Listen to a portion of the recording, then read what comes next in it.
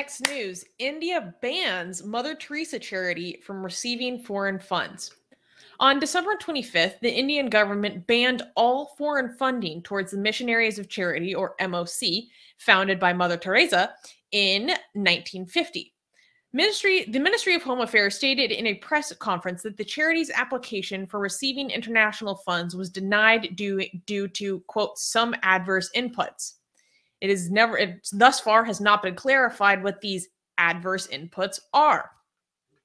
Gujarat's Vadodara City Police launched an investigation into the charity earlier this month due to allegations of forced conversions of the girls living in the charity's shelter. It is speculated that the denial of receiving further funding is related to these allegations.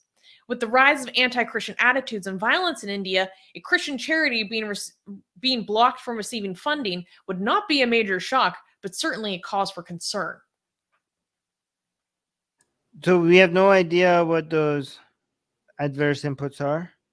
No, thus far it has not been clarified at all. And so you're like, oh, I support this just because you don't like Mother Teresa, but we have to, in this case, I think we have to be very skeptical about this because in the past few years, India has had a history of going after NGOs and taking them out at their knees by cutting off their foreign funding. They did this to Amnesty International last year. You're right. Amnesty International had to shutter all their investigations, all their operations in India, because they were accused of doing something shady with their international funding, and likely because they were investigating human rights abuses by the Modi government, and particularly the Delhi riots, and how the police cooperated in them. Is that true? 6,000 NGOs did not get their foreign CRA license renewed? Okay. I don't know how true that is. I don't know about 6,000, but it's been a lot. Yeah, so I'm very biased because I don't like Mother Teresa, and I don't like Mother Teresa's institution charity as well, right? So I don't, but we have to be careful, not just because we don't like something we can all of a sudden endorse something unjust, but especially given that this is the India we're talking about, right? So like I think we would be biased to I would be biased to think like, oh, it's Mother Teresa's charity. Of course they did something wrong, right? But also we're talking about India's government. Of course they're gonna try to they're not gonna do the proper due process. They're just gonna find anything that they don't like without any good justification. They're gonna go shut it down. So I don't trust either party.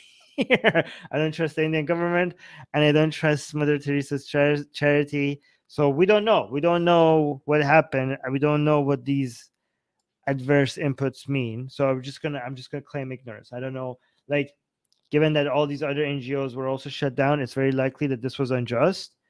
But also, it's likely that it's also just, given that it's Mother Teresa's charity.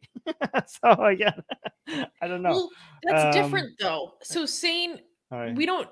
Does Mother Teresa's charity have a history of financial wrongdoing? That I'm not aware of. I'm aware of mistreatment in their programming, and like what they do. I don't. Yeah, I remember. I don't remember. I thought we did a story on Mother Teresa charity. I mean, Mother Teresa charities doesn't have. Yeah. We have to be careful not to support. Just because we don't like an institution, we can't support the wrong way about going, attacking them, right? Like this is, so we have to be fair when it comes to, you're right, sure. But I'm just gonna claim ignorance. There's still a chance that they did something wrong. But go on. Shuvo's comment: when Dutva extremists are awful when you can't feel good about crapping on a Mother Teresa charity. Damn it, why do you take this away from us? Look what you make us do. You're making us defend a Mother Teresa charity.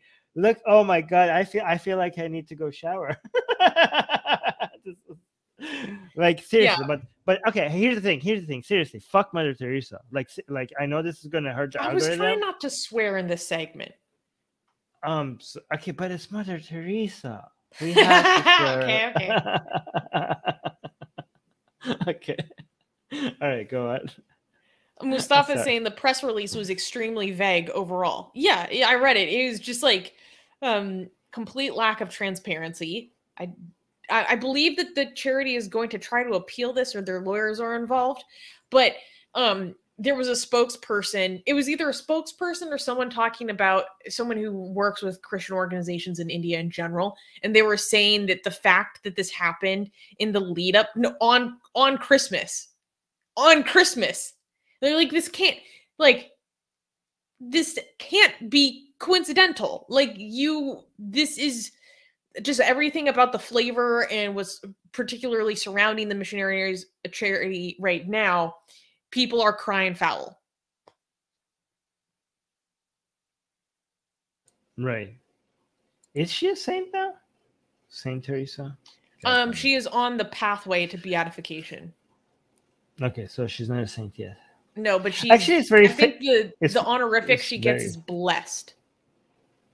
Actually, it's very fitting if she is like a saint, given how many other saints were involved in torture and burning of heretics and other stuff. Like she's like, yeah, it's actually.